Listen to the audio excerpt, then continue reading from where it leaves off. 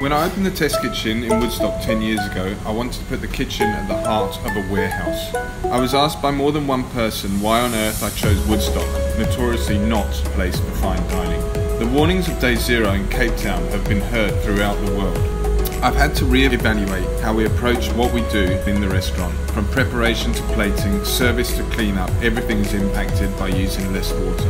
It's been an eye-opener for sure, which has led me to introducing the Drought Kitchen, a 6-course reduced water dining experience that will run from April the 1st to June 2018. Restaurants are reliant on water for not only their laundry but also they consume a great deal of water on dishwashing.